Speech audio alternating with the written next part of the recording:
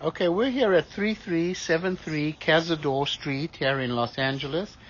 Now we're here to check the main sewer line. We obviously cannot check every pipe in the house. You'll have your general inspector run the water everywhere. We've been running a lot of water over here and it's not backing up at all. We've got our camera in from a 3-inch clean out located in the back of the house. And what it does, it actually comes out the back of the house and turns and goes in a southerly direction? In a southerly direction through the neighbor's property. Now we're in 120 feet where we've come to a slight little dislocation in the line over here, which we can't get our camera past. Right over there, you see. Especially when you're 120 feet away and gone through all the turns that we've been going through, it's very difficult to jump over something like that. So, but the water's flowing and we've been running a lot of water. It's not backing up. So we're 120 feet past a couple of houses already. Probably pretty close. Right. So, we're going to bring the camera back from here. It's all been ABS plastic pretty much. You can see okay, keep coming. It's actually diving down there. Dive down. This is a clay pipe. Okay, so it kind of was diving down there. I think we're probably very close to the 6-inch lateral. It was obviously shifted a little bit.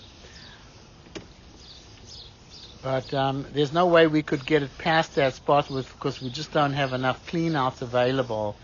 And you can see the pipe has been very clear, though. It is made up of ABS plastic and clay pipe that's all in good condition.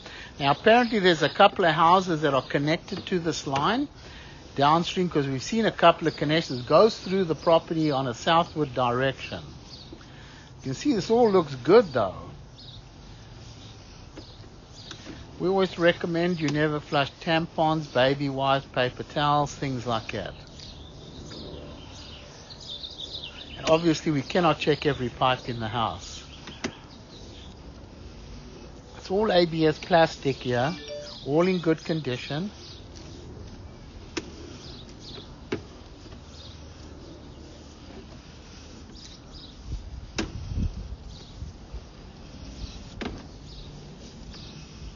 We're going to recommend that a clean out be installed on the line just before it exits the property over here. Because there would be a good place to have a clean out.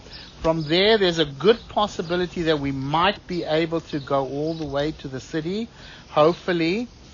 But it is diving down right at the end there, and that's where the dislocation was. So sometimes it's a little difficult to jump over. But we could give it a shot anyway. Definitely wouldn't be a bad idea to have a clean out installed here where the pipe be just before it exits the property. You can see there's a couple of connections along the way, and apparently there's a few houses that tie into this line. Well, I think we're going to hold on to this closet until I have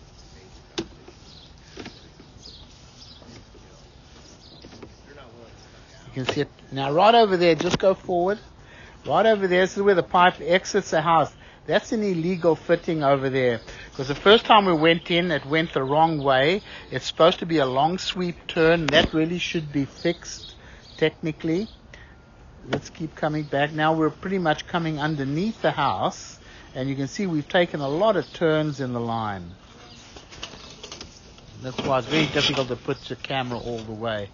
So that's the best we could do right now. And we'll stop the recording over here.